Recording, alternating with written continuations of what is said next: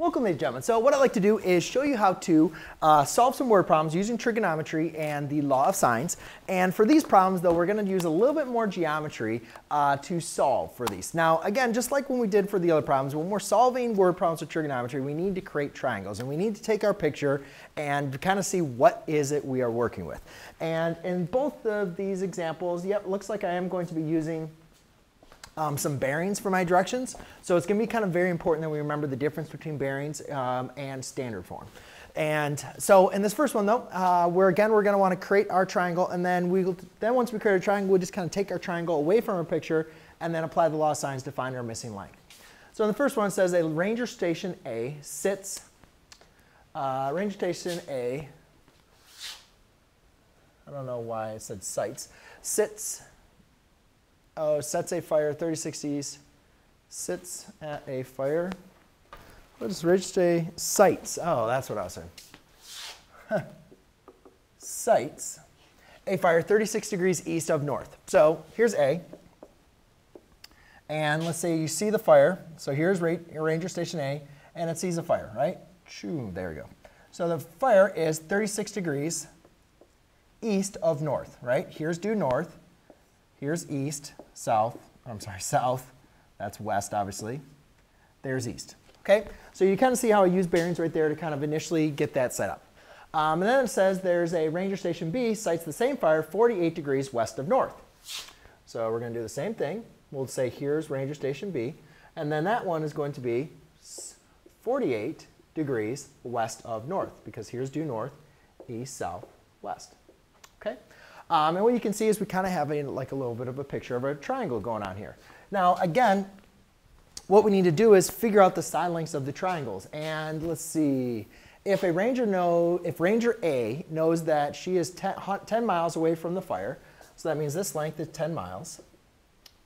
How far is Ranger B? Oh, I should have gone. If they were, how far is Ranger B? Okay. So let's go ahead and take the picture out and see what we have here. So now again, the important thing is we don't really have any angles inside the triangle. So we have to use our understanding of complementary angles. If this angle is 48, that means this angle right here is going to be 32 degrees. If this angle right here is 36 degrees, that means this angle right here is 44 degrees. So we have 44 degrees. We have 32 degrees. We have here is 10 miles. And we want to figure out how far is Ranger B? So we want to find this length. So we'll just call this length B. Okay?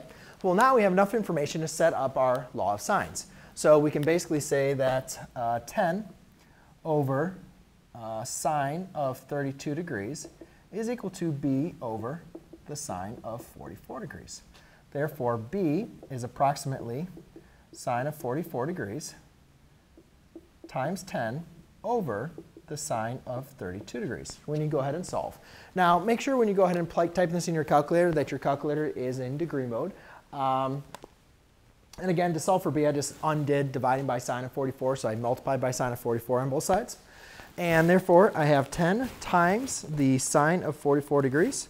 And then I'm going to divide that by the sine of 32 degrees.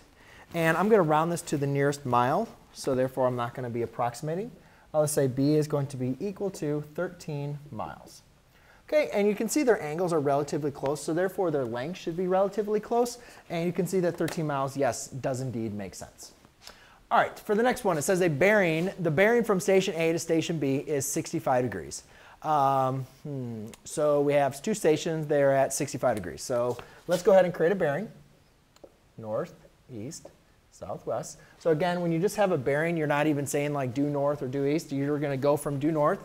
So we'll say from A, so here's A, and we'll do 65 degrees, station B. Okay, a fire is spotted at, so station A to station B is 65 degrees. A fire is spotted at a bearing of 80 degrees. So therefore, I'm going to do another one at 80 degrees. Now, I don't know how far this is, so let me just kind of keep on reading. The fire is south 70 degrees east from station B. So I'm just going to create something here. I know it's going to be east of that, so I'm going to go a little bit farther. So I'm going to say, all right, there's my fire. So that's going to be 80 degrees. And then from here, They said it was south 70 degrees east. So therefore, we know that is going to be 70 degrees. Okay? The fire is south 70 degrees from station B. Okay? If the stations are 30 kilometers apart, so from A to B is 30 kilometers. I guess I didn't ask what it is. How far is station A from the fire? I guess I forgot to ask the question. So we're going to call this, so that means I need to go ahead and figure out 70 degrees. I need to be able to figure out what this length is. So I'm going to call this little b. Now the problem is I have 80, right? Well, I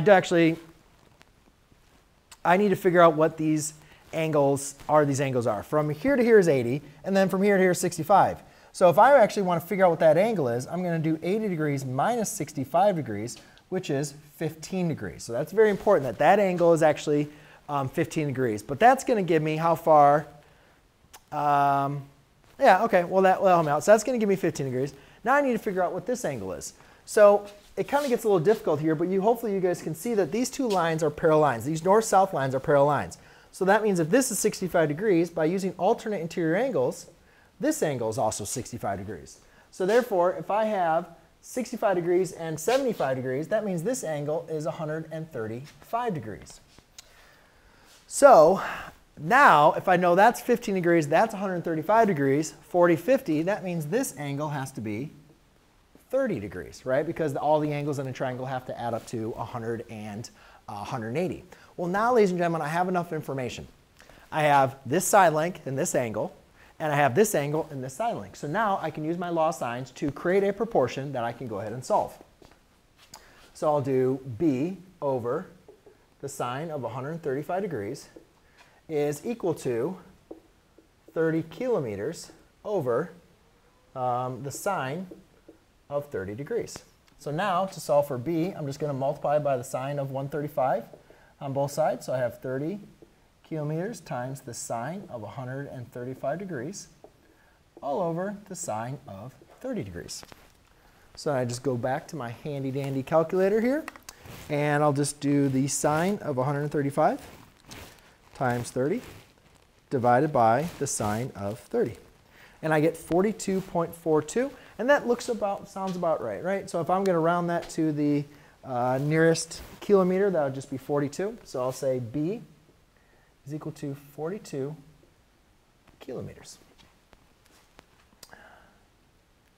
And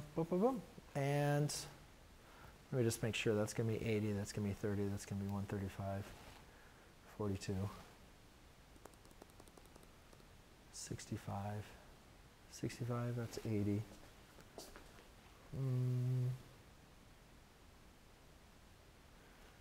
Yeah, and that's 70, and then that's going to be 65. Yeah.